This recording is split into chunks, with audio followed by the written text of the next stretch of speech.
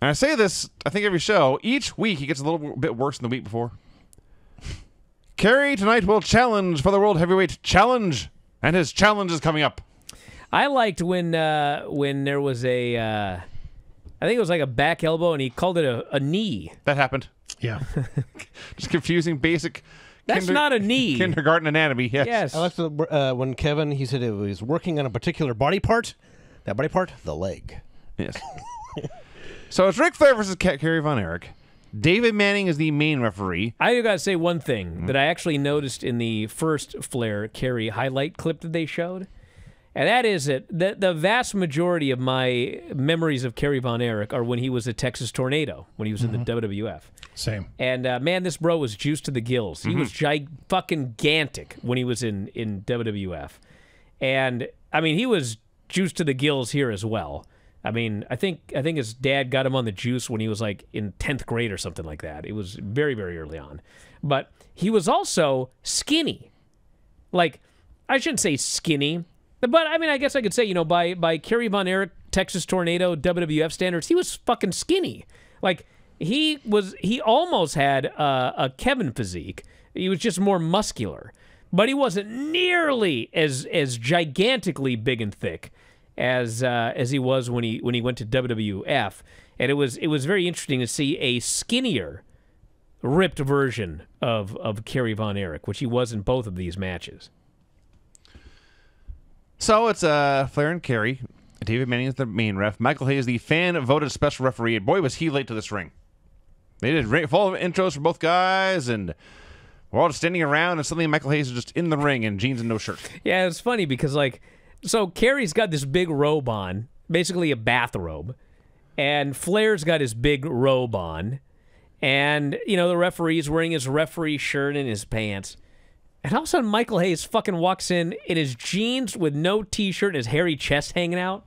And I was like, this is lewd. This guy, what the fuck is this guy doing with no clothes on? It's Michael Hayes. And, of course, everyone else takes off their robes and they're in their wrestling gear. But I don't know what it was. It was the hairy chest and the... he just was like, it was weird. He wasn't wearing enough clothes for his refereeing gig. Well, Hayes explains that he is there to be an impartial official. He wants to make sure nobody gets in or out of this cage. Therefore, he brought his brother, Terry Gordy, to guard the door. And everyone cheers. So I thought this match, just as a match, was pretty goddamn great. It was a pretty damn good match. It was very simple. Flair would chop the piss out of Kerry for a while. Eventually, Kerry would fire back and go for a abdominal stretch or a sleep hold or the claw or whatever submission hold. Goddamn sleep hold. Whatever submission hold he wanted to try that time. So it's a fun contrast of styles. That's really it. They just repeated that formula over and over again. There was one point where Kerry tried the jankiest top rope knee drop I ever saw. Oh. He goes to the top rope, and I don't mean the top turnbuckle or the corner. He's in the middle of the rope staying against the cage, and these ropes are loose. And he's weebling, and he's wobbling, and he jumps, but he also slips at the same time. And Ric Flair is a much braver man than I, because by the time Kerry landed, would have been on my feet over the cage out the door. That man was not landing anywhere near my head. But Flair laid there, and I actually don't think he got near his head, but Flair did such a great job selling it that you bought it. I certainly hope so. Yeah. Yeah, that was very scary. The other thing is that there's two refs in there, and in theory, at least I thought the idea was, Hayes is only there to if David Manning tells Michael Hayes to stop them from doing illegal things, then he should interfere or break them up. He's like the enforcer. Yeah, but Hayes is his own man. He's dropping to count pins. He's getting very physical with guys from the start. If they're choking on the ropes or won't break in the corner, he's enforcing the pro wrestling rules here in this cage match. Okay, I would say he's enforcing those rules on a delay. Like the other ref is doing his job, and Michael Hayes is so slow on what he's doing. Like the other ref is already down counting, and Michael Hayes realized, "Ooh, wait, I should get down and start counting, or I need to pull this guy off because the other ref is pulling him off."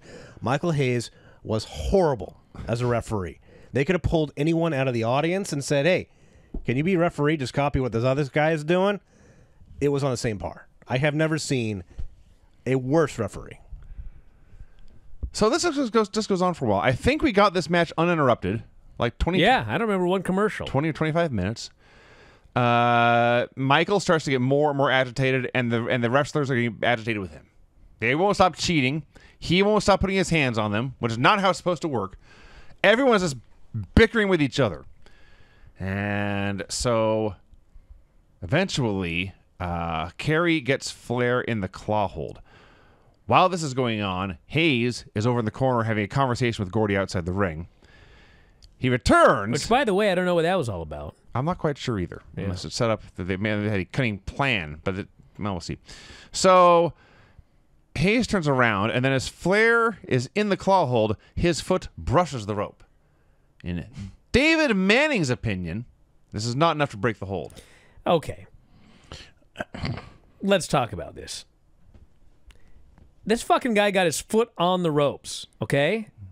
I know it touched the ropes and then was no longer on the ropes, but his foot got on the ropes. That's a break, right?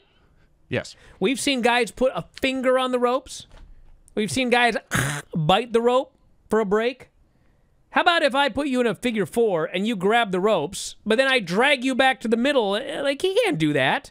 Once you touch the ropes, that's a break. And so Hayes, who's supposed to be a heel, is like, that's a fucking break. And David Manning says, no, that's not a break. And they get in an argument. And, obviously at the end of the day, Michael Hayes, he took matters into his own hands and arguably went too far. But he was not wrong with his this was the right call. Michael Hayes made the right call. Okay. At the very beginning of this match, they said it was a cage match, and it was no disqualification. That is true. That is true. But we need Lance's thoughts on this as well. Why? Because I think we had an argument about this one time. Okay. Where it was like, you're still going to break the hold because you can't have the match finish out of bounds. But what if he doesn't break the hold? He's not going to get disqualified. He's not going to get disqualified, but I don't know. It's arguable. So the refs have been disagreeing for a while now, and here I got to think about this. They're in passionate disagreement about the way to handle this rope touching. Hayes determines it's his job as referee. Ric Flair got the ropes. I must break up this hold. You ever try to break up a Von Erich claw? No, but it shouldn't be this hard. I disagree. Apparently, they needed all 4 Freebirds, including Jimmy Garvin. Bring Precious and Bad Street at the same time. Get them all in there. Hayes is pulling and pulling and pulling, and those fingers would not come off of Flair's head. Finally, Hayes puts Kerry in a rear naked choke and yanks him backwards. This, of course, pisses Kerry off. So now they're shoving each other back and forth and going at it. And as they're bickering, Flair goes flying into the corner. He just crashes into everybody. The door goes flying open. Hayes has had enough of Ric Flair's bullshit. He shoves David Manning aside. He punches Ric Flair in the face, and he orders Kerry to make a cover. Kerry's not going to make this cover. You just punched that guy. This is bullshit. Hayes grabs Kerry, throws him down. Cover this fucker. I've given you a win. I won a title for your brother. Now I'm winning a title for you. One of you fucking Von Erichs, take the win. Hayes won't do it. Or Kerry won't make the pin. Hayes is pissed. He's had enough. Fuck this. Fuck you. Fuck Texas. I'm leaving. And he goes to leave the cage. Flair goes flying into the corner again, boxing to Kerry. Kerry sends Hayes flying out the door to the arena floor. This enrages Terry Gordy. So Gordy grabs that steel cage door, and I don't know how many people were in this reunion arena. They claimed 20,000. That's probably a lot, but over all those thousands and thousands of people screaming when this door slammed, ka-ching, it made a very, very satisfying noise. God, we've seen this spot in every single fucking cage match in the last 30 years. Every cage match has to have the cage door slammed on someone's head to the point that it's just like, you don't even think about it anymore. But, man, this seemed violent watching it here. I don't know if it was that loud clang or the great bump that Kerry took for it or, I don't know. It was just like, it was very, very well done. And, that fucking Terry Gordy. If I may. Bitch. If I may. I don't know exactly what happened. Of course, I wasn't there. I'm not one of the wrestlers in the match. But everything got really weird right after the door slam. You would have think that Terry would have taken a bump, or Kerry would have taken a bump, and then Flair would have pinned him. Everybody goes home. That didn't happen. They wrestled for another 4 minutes. Every time Flair would make a cover, Kerry would kick out, as Bryan said early in the show. There is a shot of Kerry, and he's got. Okay, the film is very. It's not high def, to say the least, and it looks like Kerry has a huge bruise on the middle of his forehead. I think that he legit was knocked out and he was just doing what he thought he should do in the match, but he was out. And that's why everything got nutty and screwed up at the end.